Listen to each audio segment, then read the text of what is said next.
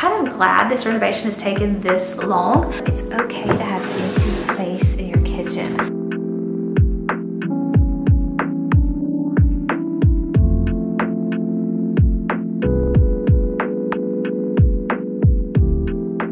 Hey y'all, so today I'm going to be doing a little bit of kitchen reorganizing as well as a little bit of decluttering in this space.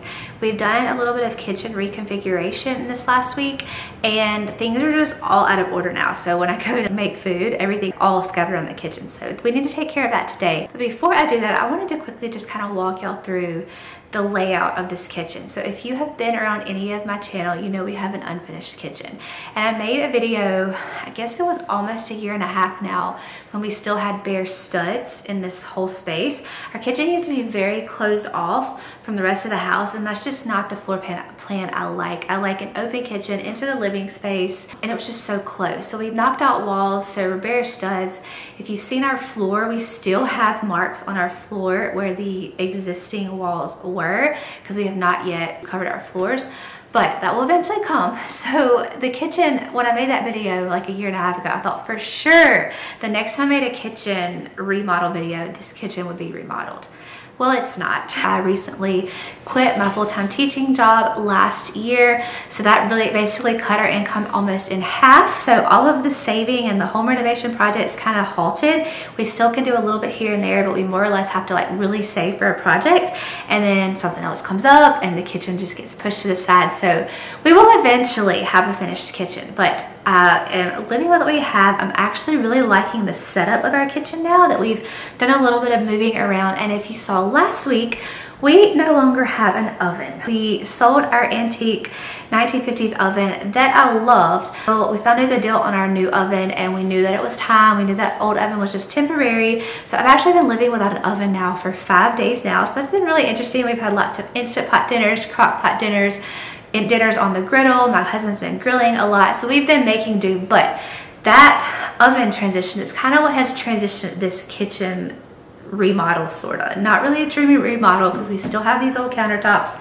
we still have these old cabinets, but I'm just going to quickly walk you through the plans for this. So over here is where our oven used to be. Now this is an old cabinet that actually was in our kitchen when we moved here, but when we knocked out some walls right here where this island now is, that cabinet, well, when we knocked out that wall, we went ahead and moved this out into our gym garage area just to have countertop out there. Well, now we needed countertop space again on each side of our oven. So that is one change that has happened.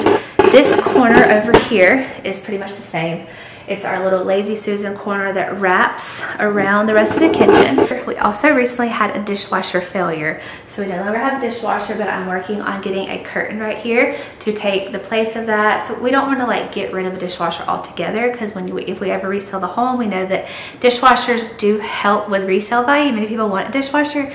We just don't use it enough to replace it. So that is going to have a curtain there. And then these cabinets right here actually moved around the kitchen to finish out my kitchen wall. Actually used to be over here where the oven now sits, but I really like how this kitchen now flows. We are getting our oven the end of the week, so future videos I'll show you the new oven. It will be going right there, so I'm really excited about that. My husband will also be hanging these matching shelves on this side, and then eventually we'll have a nice range hood here in the middle. So everything is going to be so nicely balanced. I do love how we now have this long flow of counters. I actually have some counter workspace, though our countertops are not finished, our cabinets are not refinished.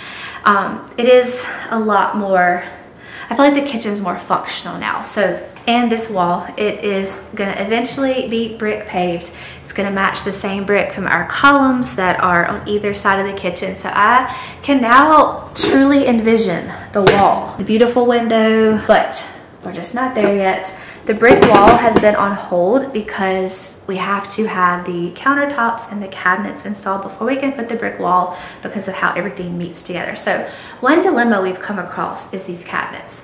I personally was okay to keep the cabinets, repaint them, and change out the doors and the hardware.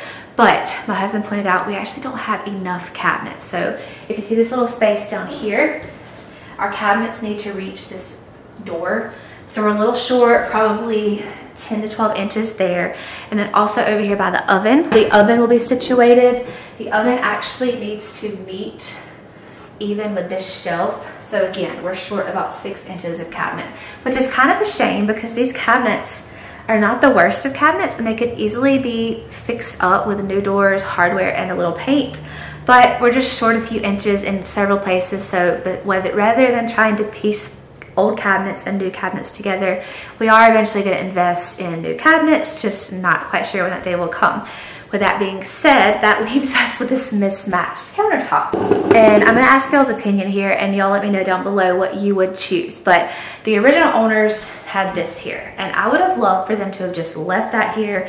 We would have just had black, this linoleum countertop instead of grout tile.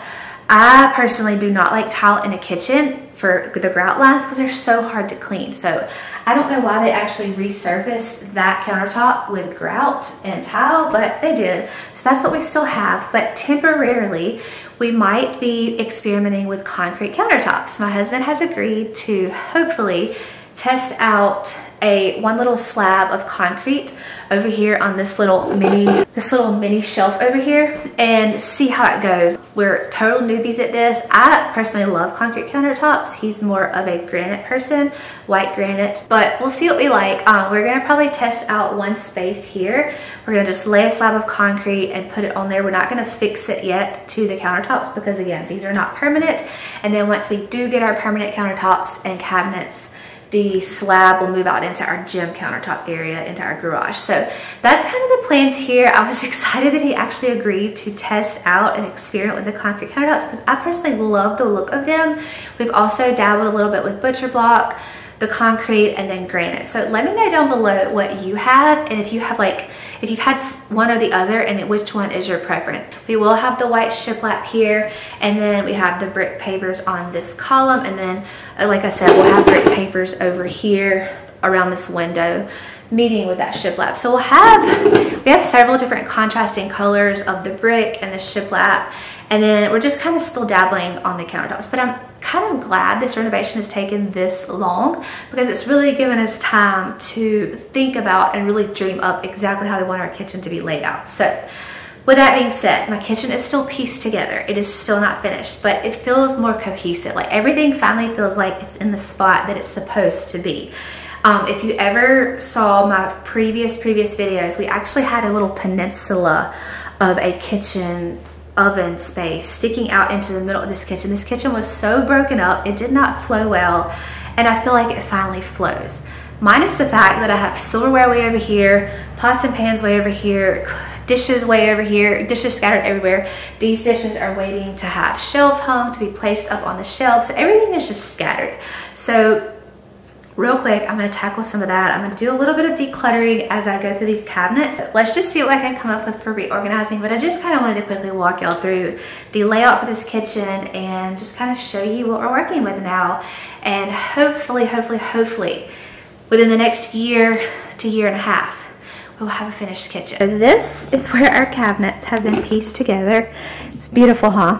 But working with what I have, thankful for what I have. I'm just grateful to have a kitchen to cook in and cook food for my family. Actually, I already somewhat emptied this drawer. I'm just gonna take everything out, wipe everything down good, and do some reorganizing. This is kind of my kids' things. This is our water bottle drawer. We actually recently lost one of our hydro flasks with our Epic water filters attachment. So I've got to get some more of those, but in the meantime, I brought down some other ones, but now we have too many. So you see they don't have lids because I've got to order some more of my filter lids that go into here and filter our water. I've talked about them before on this channel, but I'm not gonna get rid of these because these are gonna be great for when my kids need their own water bottle, but I'm gonna store them in our basement or attic temporarily. This is a tea steeper that I never use. That's gonna go. That's gonna go. Another Epic water bottle lid. This needs to go in the baking area. This needs to go with the kids' stuff.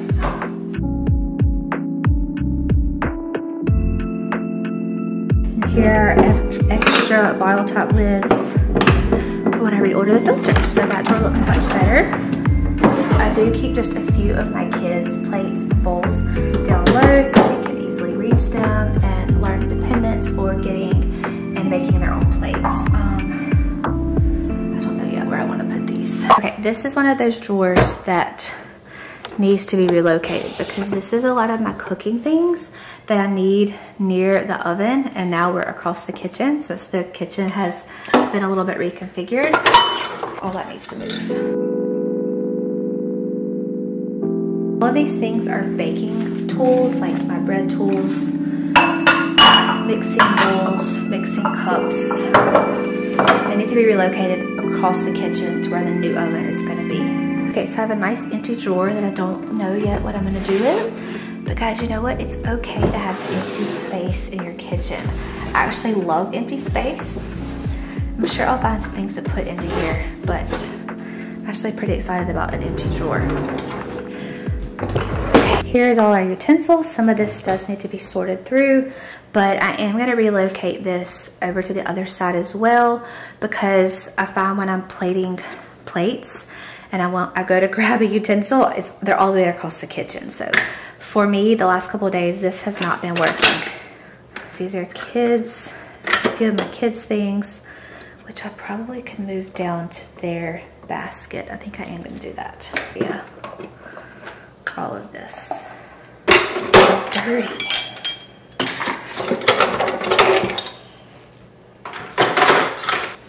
This drawer has not been cleaned out in quite a while. Shake this off and wow, this needs to be vacuumed extremely bad. I did not realize how bad this drawer was.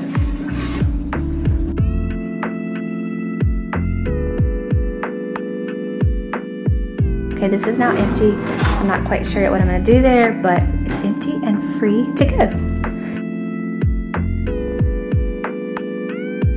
This is gonna relocate to the other side of the kitchen after I take everything out and clean everything.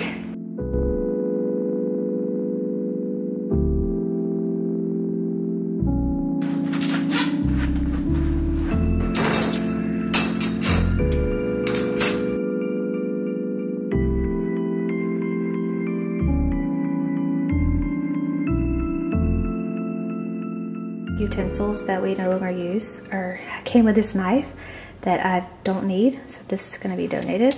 I personally don't like straight straws. I prefer the bent ones, so I think I'm going to see how many of these I have and probably get rid of a few of those straight ones.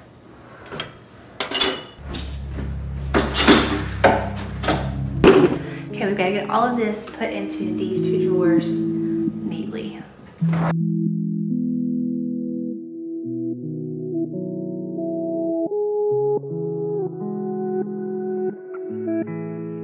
A lot better.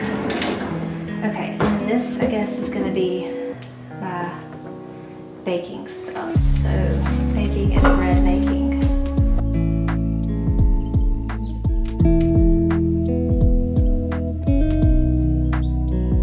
Here are pots and pans. This is pretty much organized already.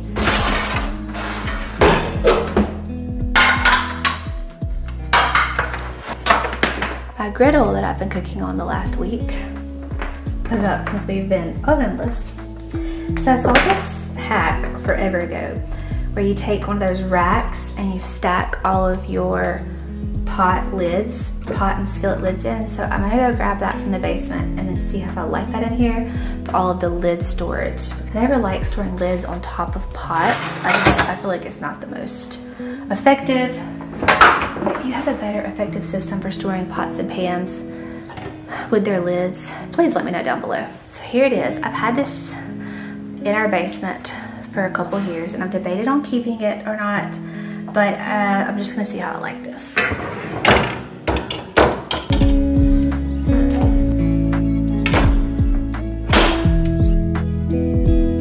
Definitely keeps them from like rattling around. If I had more, they probably wouldn't have fit, but I only have 4. So I think I'll leave it for now, see how we like it. So all the pots and skillets over here, griddle, and then the lid. So we'll see how that goes, or if my children are constantly trying to get them out. Kitchen towels. So now that I have those empty drawers down there, I think I'm gonna put all of our kitchen towels to that drawer, that big drawer. Because they're kind of just stuffed under here and they're hard to get to. So that's gonna be a better solution. And I don't know yet what I'm gonna put here, but again, it's okay to have empty cabinets.